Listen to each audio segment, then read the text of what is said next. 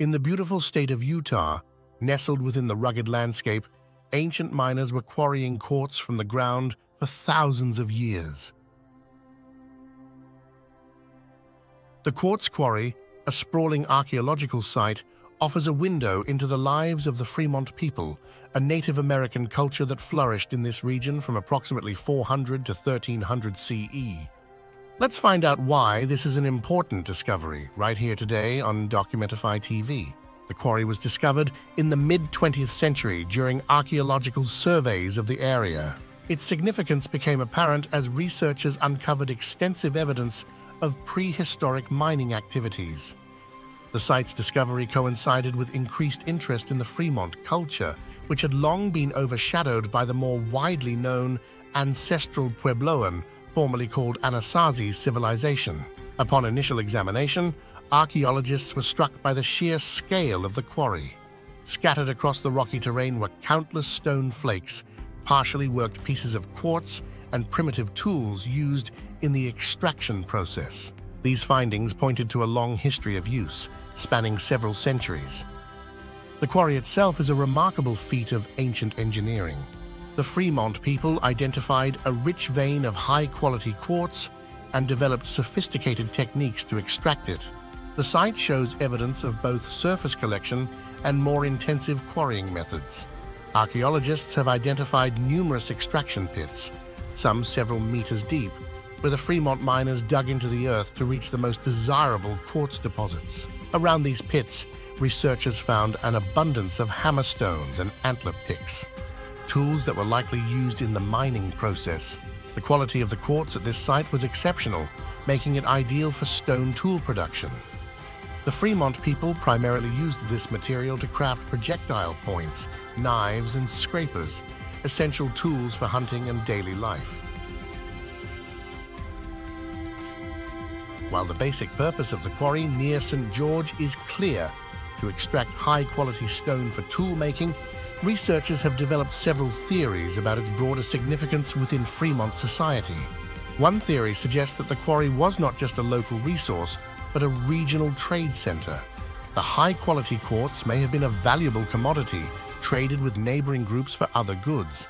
This theory is supported by the discovery of Fremont-style quartz tools in areas far from the quarry site.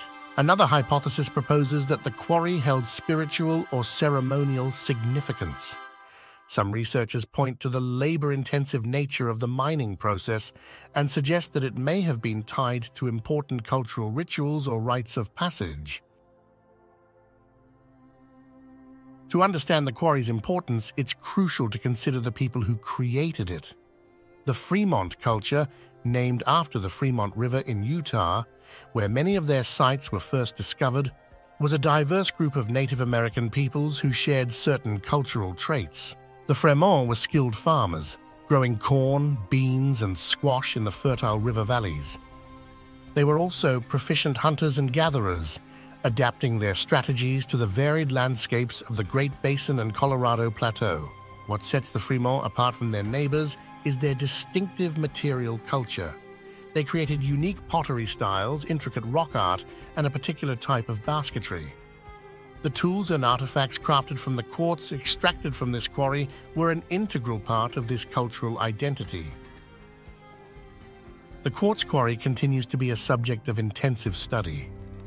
Ongoing excavations and analysis are providing new insights into Fremont technology, trade networks, and social organization.